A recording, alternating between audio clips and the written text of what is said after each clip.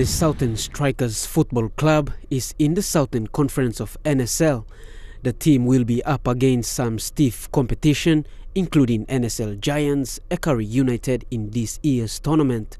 Fielding a lot of young players, the team is concentrated on preparation as the key to their 2019 campaign. You find that there's a lot of young boys in the team. Our preparation, we've since last year. Then last year we played the season, end of season.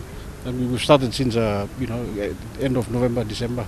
The boys went off for holidays and now they're back again. 2019 is the second year Southern Strikers take part in NSL.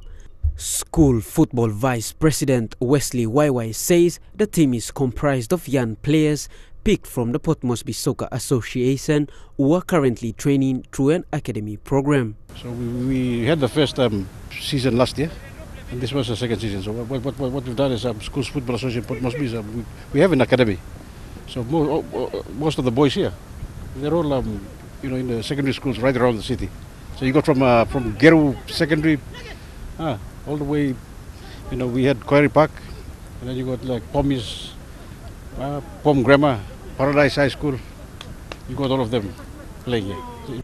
With most players coming from various backgrounds, the young Southern Strikers outfit is coached by Margaret Aka, who is also the head coach for Strikers Academy program. From startup, they're coming from all sorts of backgrounds.